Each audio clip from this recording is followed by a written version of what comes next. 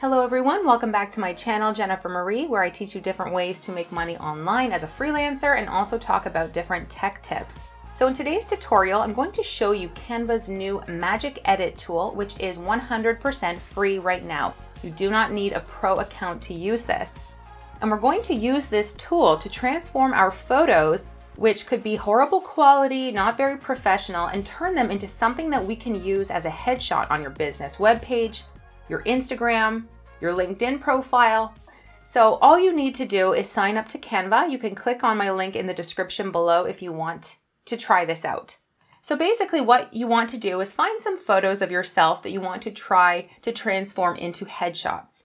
We're going to click here on Create a Design and then click Import File and locate the file that you're going to edit. So here I have a really old photo of mine. You can see it's kind of pixely. It's not professional at all, and I want to show you how we could transform this and make it into a headshot. So then we're going to click Use in a New Design.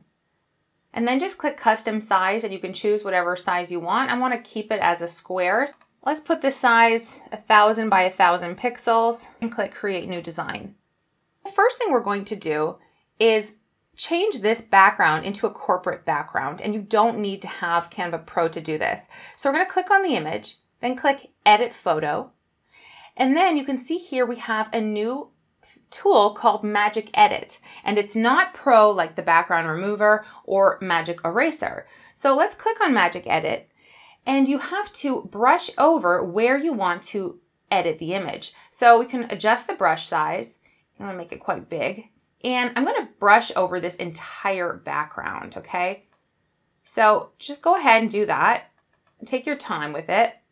And I want to go close as I can to my head because they have a tendency sometimes to make your hair almost too big. So I'd rather go as close as I can, even if I'm cutting off some of my hair, that's okay. And we're going to change my outfit using this later on because it's not very professional to show your shoulders in a headshot and have a tank top on. But the first thing we're going to do is just erase this background to replace it with a corporate background.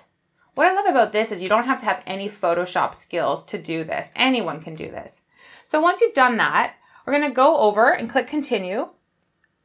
And then you're going to tell AI what you want to generate in its place. So you can see here it says some things like faces or hands may not look quite right. So if you're trying to create a hand where there's not one, that probably won't work out. In our case, we're going to put corporate background. And then I'm going to put generate. So it's going to give us a bunch of results. And if we don't like the results, we can keep trying until we find one that we like. Background. Okay, this one I think is probably my favorite. We're just going to click generate new results. Actually, this one I quite like. So I'm going to click done. Now the next thing I want to do is I want to edit this so that it gives me a professional outfit because this is not professional. So we're going to go back to the Magic Edit tool and make sure that you do one thing at a time. So we first did the background. Now we're going to do the outfit. I'm actually going to remove my hair too because sometimes it's intelligent enough to know that to add hair in there, or it might just give me shorter hair. And I kind of want to see what it's going to come up with. I'm going to go like this and make sure to get all of me. And I'm going to put continue. And then I'm going to say corporate business outfit for woman and then generate. Now, sometimes it will come up with some crazy stuff. So you just have to keep generating until you find something that you like. Actually, I'm pretty impressed with this. This one looks quite good. Here's another one. This makes me look a little strange. This one's a bit better. Let's click generate new results again. I actually kind of like this one, so I'm just going to press done. And I kind of want to make my hair a bit longer because my hair goes down to here. So let's click on Magic Edit again. And this time I'm just going to go like this, see if they can add in, make my hair a bit longer. Put in long blonde hair. You can see this one here is actually giving me a bit more length. So I'm going to click done. You can see if I go back, it was short like that before, and now it's a bit longer. So now what we could do is click on adjust, And you can click auto adjust to adjust the colors or go reset adjustments. And we can actually increase the brightness, the contrast, highlights. Can even add a vignette to make it a little bit more professional. You could even click on edit photo and go over to the filters and try any of these nice filters on it and then adjust the intensity. And especially if you have a quality of photo like mine that was really pixely and not very sharp, using a filter like this will just help smooth things out so you can't see how pixelated it is. And the higher quality your photo, like mine was really pixelated, it's an old photo, it's a small file size, but if you do one in your bathroom or in your living room and it's on your phone and it's a higher quality file size, you'll have even a better result than this. So now what you can do to download the file is click Share, Download, and then download whichever page it's on and download it as a PNG file and click Done, Download. And just like that, we have a super professional looking corporate image, and I looked nothing like that. I was wearing a tank top at the beach in my last photo. And even though this is not super high quality, this could easily be your LinkedIn photo, your LinkedIn profile photo, or your YouTube for your YouTube channel or whatever it is. Because when it's small, it doesn't matter. When it's small, you can't really even see that it's not high quality. So this would be a great photo for your profile picture, for your Instagram page, your Facebook, or your LinkedIn profile, whatever it may be. Another thing I wanted to note is that you might see that the lapel here is kind of folded over. Now, some people might say that that's an error because it should go up all the way, but to me, it almost looks like it's part of the design, a little bit more modern. So I'm okay with that. You could always ask the AI software to change this or fill in this part here if you wanted it to be filled in. But I personally like the way it looks. I think it looks more modern like that.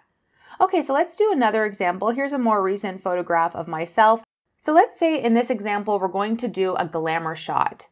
Let's say I want to change my hairstyle, maybe put it in an updo or make it curly and make this a more glamorized professional photo. I'm going to click on edit photo, then magic edit again. This time I'm going to brush over all the area where I want the hair to be filled. So make sure to brush enough area above the head and at the side and even on the forehead to give the AI more space to come up with different hairstyles. So I'm just going to brush the whole thing, then click continue. And now I'm going to put in curly wavy blonde hair and then generate. Now another thing to note is that even though Magic Edit is free, as of right now, you can use it up to 25 times per day. So every time you click regenerate, you're using up one of your uses and you have 25 times in total per day.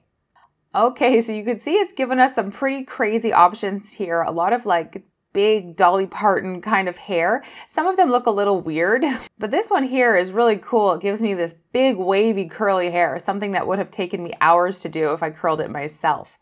So I'm going to select that one and we're going to make some adjustments. I'm going to click done, then go back to edit photo, magic edit again, and this time I'm going to brush a little bit more and ask it to create some more hair in this area. I'm actually going to stick with this one here and then click done. Now I'm going to go over here to filters, click see all, and I'm going to go down to the black and white filters because sometimes if the colors are a little strange, like that color blonde doesn't really match with my skin tone, when I use a black and white filter, it kind of neutralizes it and makes it all look more natural. I'm going to crop the photo a little bit, then click on edit photo again. This time go to adjust, click on auto adjust, and you can adjust any of the sliders that you want and add a vignette as well to make it a bit more professional. And now just click download. And now it's completely transformed my photo, given me this amazing curly blonde hair, something that would have taken me so long to do myself. And this would be amazing. Let's say you run a beauty business and you need to have a glamour shot on your website, or you just want a really nice photo for your website. So this is just to show you some of the amazing things you can do with this software. You can fix your outfits, you can add elements to your photos. I could even brush in a little area there and ask it to add in a microphone if I wanted to promote my voiceover business. It's just such a fun tool to experiment with and to create really great professional looking photos with any photo that you take on your camera, even an old photo. So I hope you guys have fun with this. Let me know in the comment section if you've tried it out. Make sure to like this video and subscribe to Jennifer Marie for more tips like this one. I'll see you guys in my next tutorial.